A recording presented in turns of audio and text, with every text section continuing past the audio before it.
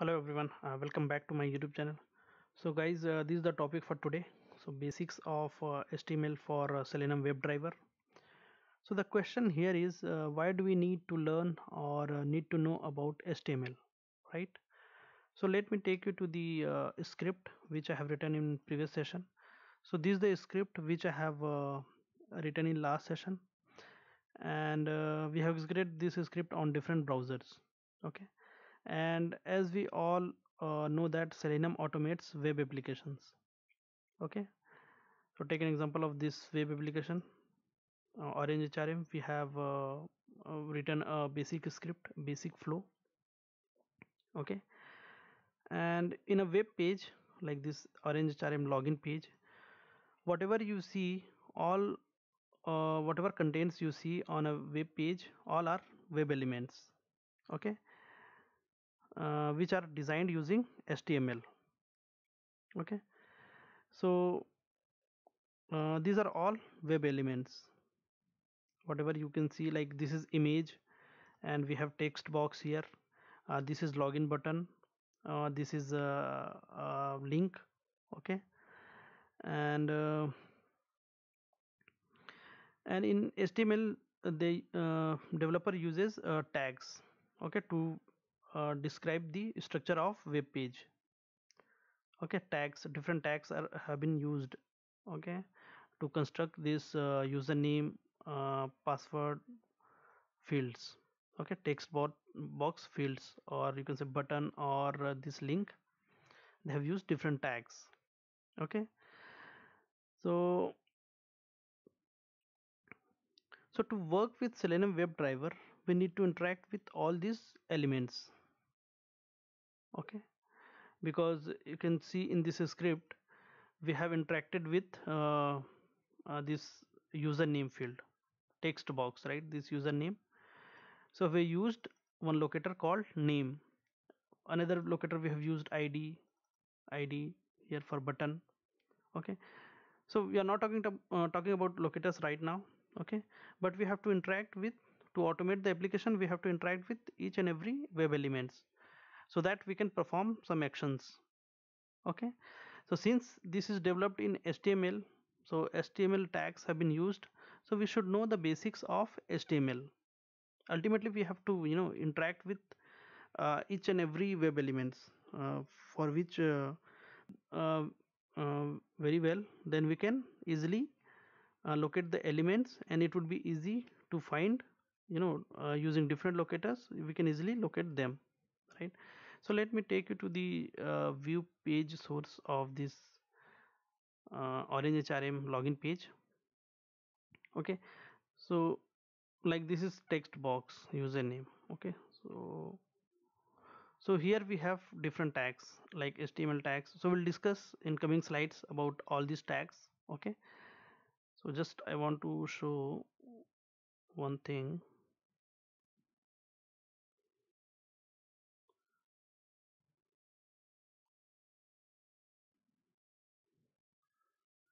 Here we have input tag for text username. Okay, so here we have different properties like name, id.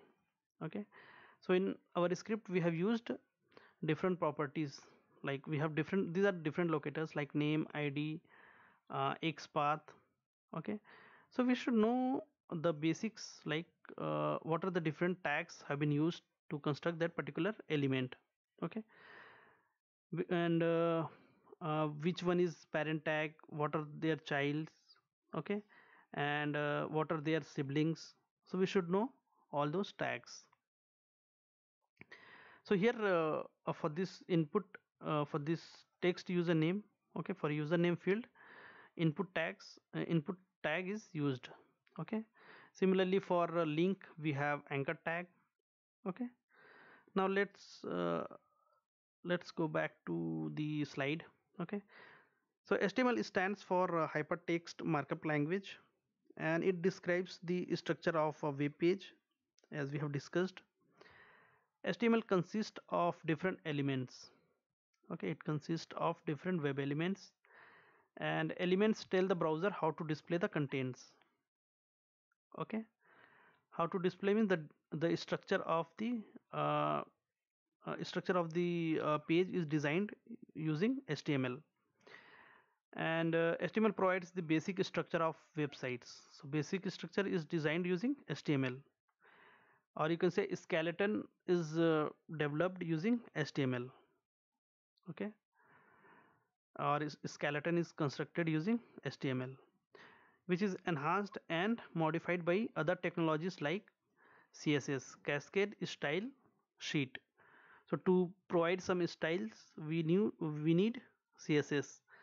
So CSS is used to control presentation, formatting, and layout. To change the layout, to change the format, okay, and present in a better way, we need CSS. And another technology is JavaScript. So JavaScript is most well known as the scripting language for web pages.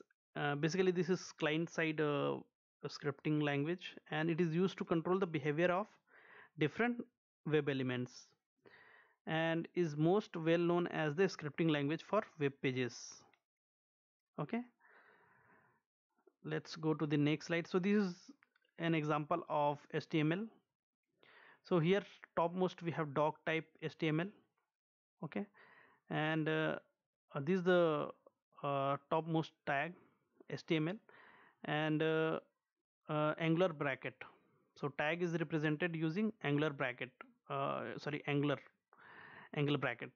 Okay, so here this is HTML, and this HTML ends here.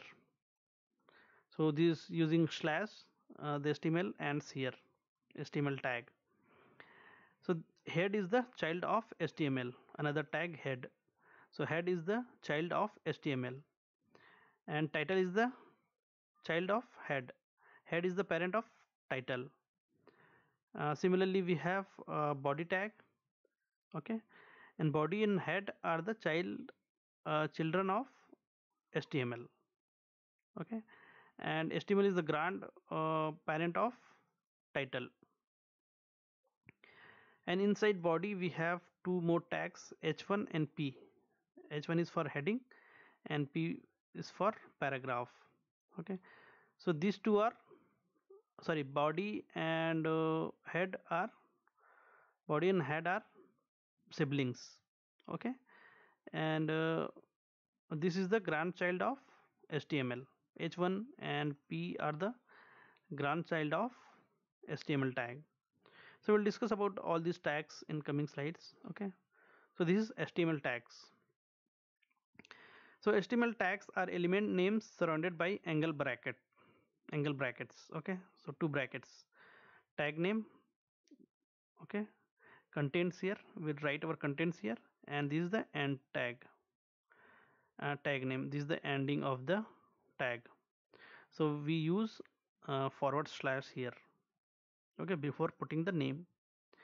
And the doc type declaration represents the document type and helps a browser to display the web pages correctly. Okay, and let's talk about HTML heading. So HTML headings are defined with the h1 to h6 tags. So we have 6 types of headings, tags. And paragraphs. So HTML paragraphs are defined with the p tag. This is the paragraph. So here we have p opening tag, and this is closing tag. HTML links. So HTML links are defined with the anchor tag, okay, a tag, as we have seen in this example of login page. This is the uh, okay, page view source, and using this anchor tag, this is the anchor tag. Okay, and here it is closing tag, and it has one more attribute, href. Okay, so the link of that hyperlink, oh sorry, that link, that anchor tag. Okay, so take an example of this one. Here we have forget your password, so this is the link. So if you can see in this web page, forget your password, so link is given here, right? So if you click over here, it will go to this particular link, request password reset code, particular page it will go. So this is the page. Okay, and Attributes allow you to customize the tag, okay, and are defined within the opening tag. So always attribute comes within the opening tag, and attributes are used to provide additional information about HTML element. So basically attributes gives some more information about HTML element. Okay, HTML images. So HTML images are defined with the image tag. So if you can see here, so here we have image tag. Okay, and this the src is an attribute for this image tag. Okay,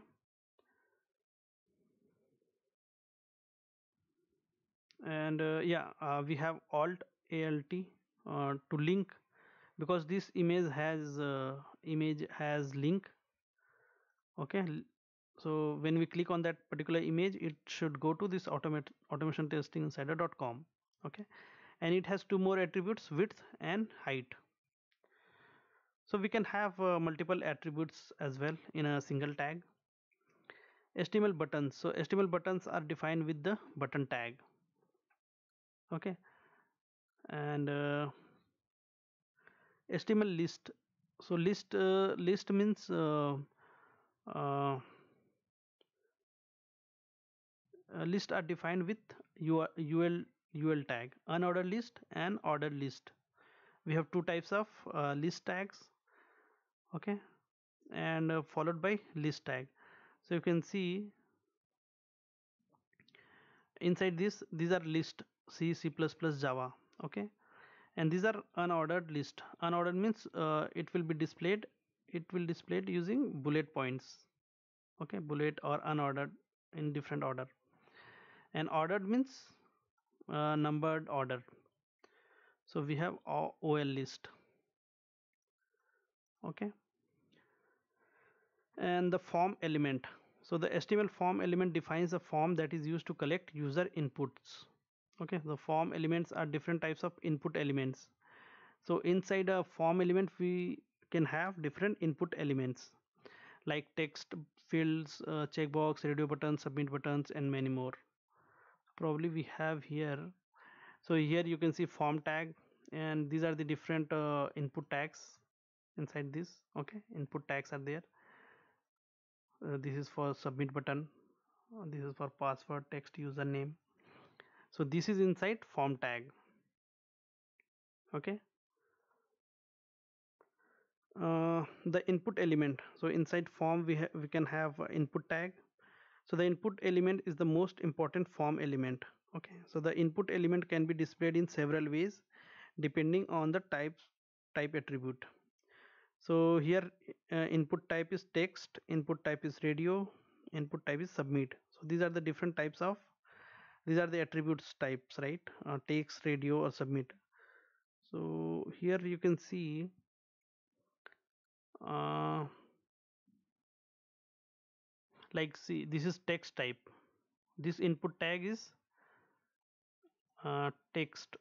Here this is for text area, right? So that is what type is text. And you can see for button, I guess ID is button login. Input type is submit. Type is submit. Submit means button. Like when we click on that, it should be submitted to and perform some actions. Okay, so that is submit type. And the select element, another is select. The select element defines a drop down list. So if you can have drop down list here, select options. So here we have select, but what is the tag? Do we have select? Here we have drop down. One second, let me just inspect. Probably we can see through DOM. So here we have select tag. Probably let me search with this select tag. So here we have select tag. Okay, So this will provide the drop downs, and yeah, here like this is drop down. So we have name cars. So drop down name is cars, and we have different car values like Volvo, Saab, Fiat, and Audi. Okay, so these are the different car names. So next tag is div tag. So the div tag defines a division or a section in an HTML document. So we can see so many div tags, right? So these are defined. Basically, the div uh, uh, tag is to define the section, particular section or division. So the div element is often used as a container for other HTML elements to style them with CSS or to perform certain tasks with JavaScript. So let me show you. So at the top we have JavaScript, right? So this will be inside. So this is not inside a div tag. So here you can see the div tag. These are some actions, or you can say some properties, background color, height. Okay, so you can see so many divs to define this particular. This is for input type text. Okay, for login success message, ID is this one. Okay, so this is input type text. So this is about div tag. So these are all different type of tags in HTML. So this is very basic tutorial for HTML. So going forward, while working with different web elements, okay, we'll discuss more tags while inspecting the elements. Okay, so going forward, we'll talk about in the next video we'll talk about different web elements on a web page and their properties, like what are the different actions we can perform. Okay, and later on we'll talk about HTML DOM in next session after that, and later on we'll discuss different locators like ID name. We have discussed some locators, so we'll talk about them in detail in coming days. Okay, so thank you guys for watching. Have a nice day. Bye bye.